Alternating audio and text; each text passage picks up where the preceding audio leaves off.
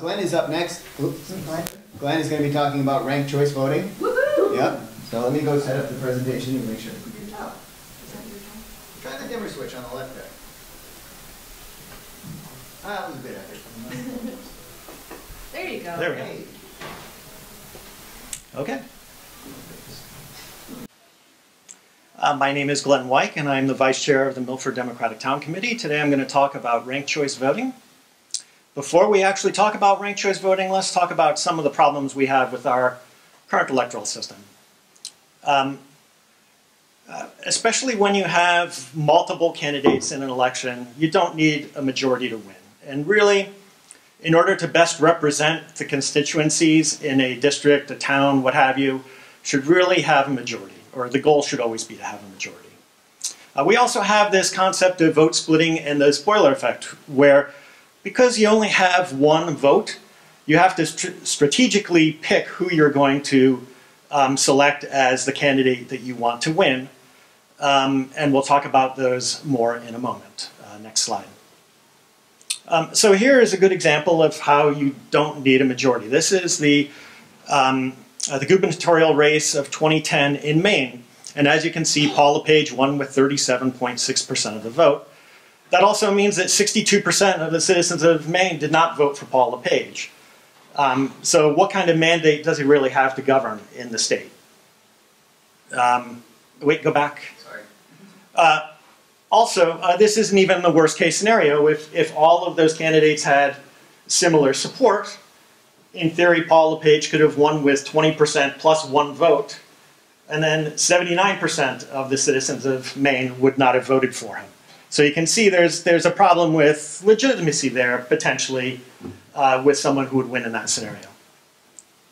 Then there's the concept of vote splitting, and here, this is the gubernatorial Democratic primary from 2014.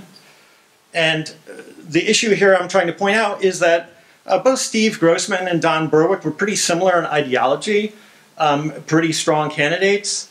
But because they were both running, they split their vote, and Martha Coakley ended up winning instead on an entirely different platform. And then the dreaded spoiler effect. I think everybody is aware of the spoiler effect. In this particular case, going back to Maine again, 2014, Mike Michaud was kind of the consensus candidate to run against Paul LePage. But Elliot Cutler, who had challenged LePage in the prior slide and pushed him pretty hard, he ended up, I think, with 35% of the vote.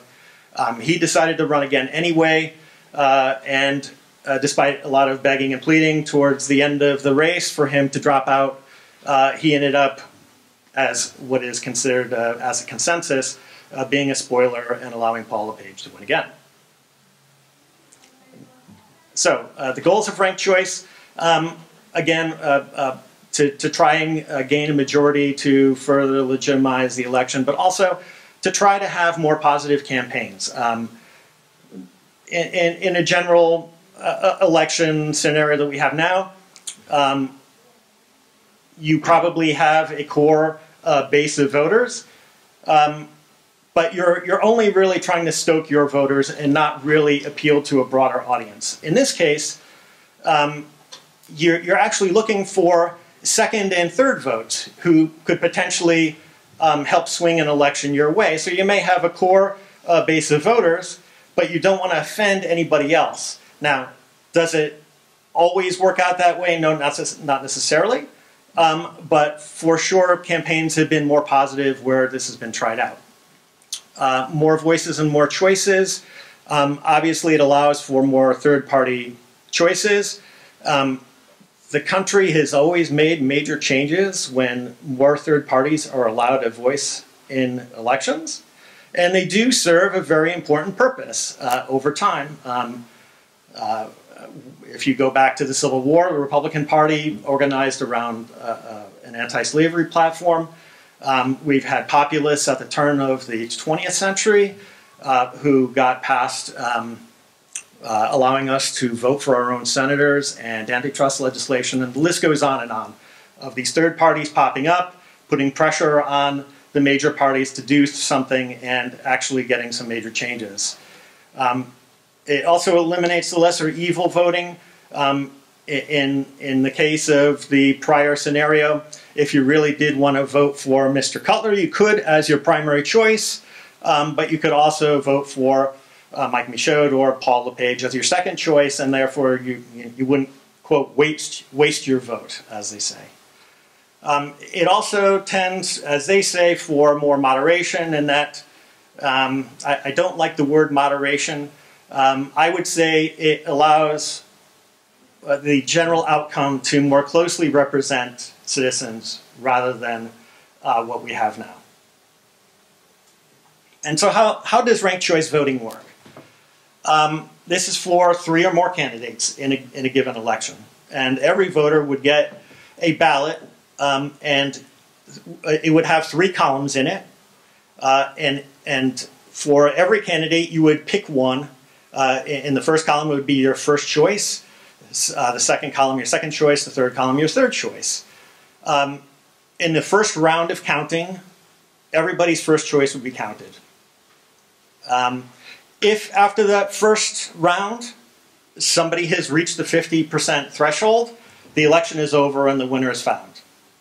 If that isn't the case, then the candidate with the least amount of votes would have their votes moved to those voters' second choice, and those votes would be distributed to the next choice. And so let's go to the next one. So here's my illustration. Going back to the first election example that I gave, Paul LePage and the gubernatorial race in Maine from 2010, we have 5 candidates here. And in this case, Kevin L. Scott is the lowest vote total getter. In order to keep things very simple, let's just assume that all of their second choice votes went to Paul LePage. So Paul LePage's total would now be 39%, thanks to my wonderful paint skills there. Then we would check to see, does anybody have 50%? The answer is no, so then we would move to the next. Now, Sean Moody's votes are redistributed, and once again, luckily for Paul LePage, all of them went to him, and now he's up to 44.3%. But again, he doesn't have 50%, so we have to do another round. And in this case, Elizabeth Mitchell would have her votes moved, and it happens to go to Elliot Cutler in this case, and he ends up with 50%, and he ends up winning. Now, I made that super simple, but obviously, not everybody's vote is going to go in one direction or another, and so it is a fairly complex process. If you go to the next slide. One of the major issues of ranked choice voting is just the complexity, and it's not insurmountable, obviously, but it's a little more complicated to vote. You know, people are going to have to pick multiple choices for a given office versus just one. There's going to be complexity in counting the votes. It's probably not something that someone is going to be able to do by hand. And so we'll need some kind of computer, hopefully with some open source software or well designed in advance to do that counting. And even complexity in educating the public and introducing other potential pitfalls that can happen with initial attempts at ranked choice voting. Where is ranked choice voting implemented? In Cambridge, I believe. They're doing ranked choice voting for some time in town elections. Minneapolis and St. Paul, Minnesota. Several towns in California. And a bunch of other municipalities all over the United States. One of the reasons why I picked Maine as examples is they've passed ranked choice voting for statewide elections.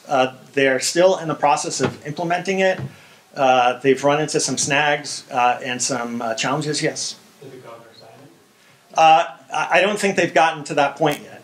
So it'll be interesting to see what happens once they come to some kind of consensus. But the legislature is still kind of hashing it out right now. There were some court challenges. It put it up in the air for a while, and now they are attempting to figure out how to get it done. Next slide. Questions? I think in Maine, the legislature, where Republicans were united against it and Democrats were split, did well, we're going to postpone it another 2 years and then get rid of it. And the proponents of RCV or IRV have mobilized. Apparently there's a law that says if you get another ballot initiative on, to basically overturn what the legislature did, then the rule or the law has to go into effect until after the election. And so hopefully the voters will again vote to uphold it, and that change by the legislature will go away. Yes. Also, San Francisco uses IRV in her phone. Well, it's San Francisco, Berkeley, and Oakland, maybe something like that. I know San Francisco did like over a decade ago. Yep. Ireland uses it. Northern Ireland uses it. Malta. There's a bunch of places. So are you suggesting that Milford should go to this? Milford's suggestion, or you just bring this up to topic? I think that it's a preferable election-style alternative to what we have now, where, as I was saying before,